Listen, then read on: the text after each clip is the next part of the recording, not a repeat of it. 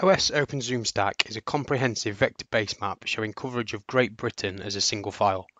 It makes elements of OS Open Data available as one seamless base map and has been designed to make Ordnance Survey map data accessible. The data was released in January 2019. SIS Desktop 9 has extensive support for the Ordnance Survey Open Zoomstack data, and there are multiple ways in which this can be added into the SIS Desktop. We support Mapbox tiles stored directly on Amazon, or as a locally downloaded file, or as an OGC GeoPackage single file. Data can be found from Googling OS Open Zoomstack Ordnance Survey.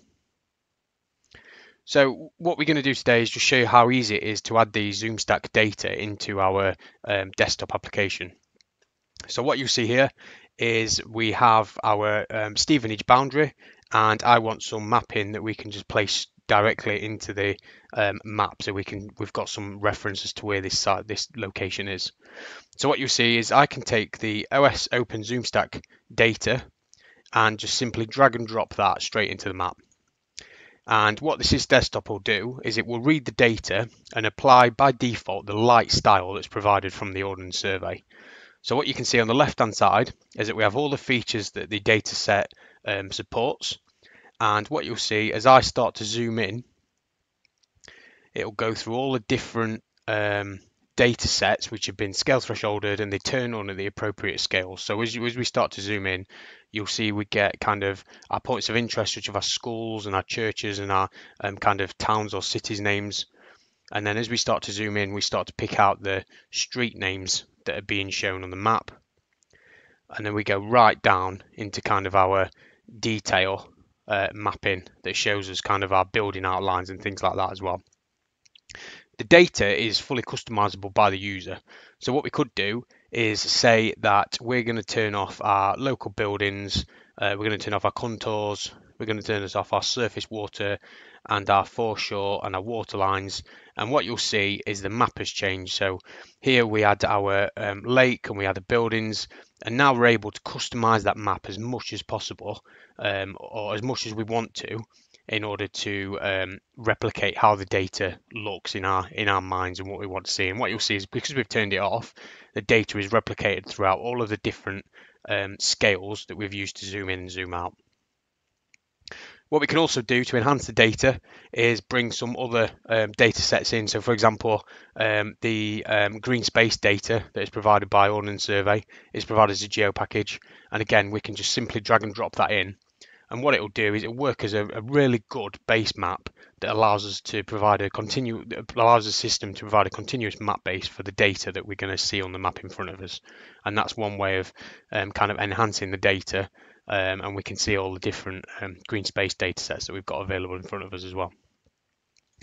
It's worth noting that if I just turn this off quickly, we also support the GeoPackage as a spatial database.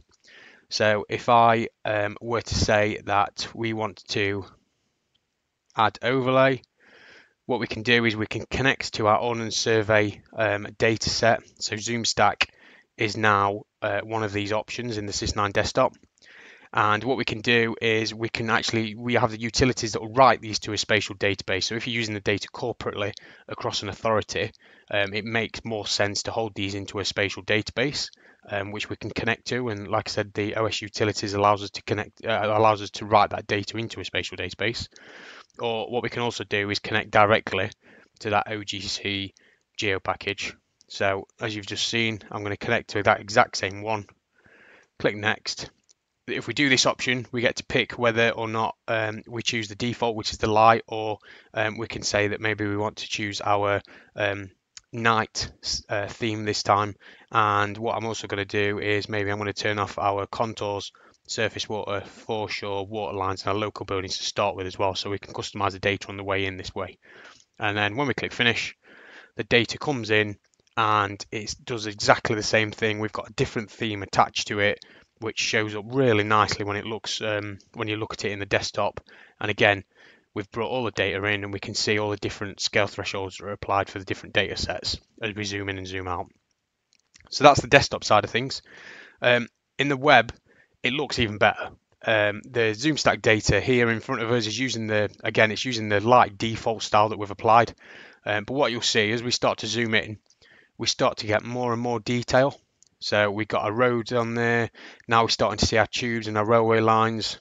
We can zoom right in until we get right down to a kind of a lower level. And again, now we can start to pick out our street names and our building outlines and more specific information. But the idea is that it's got that consistent base mapping that gives a seamless map throughout the entire application, whether it be in desktop or the web.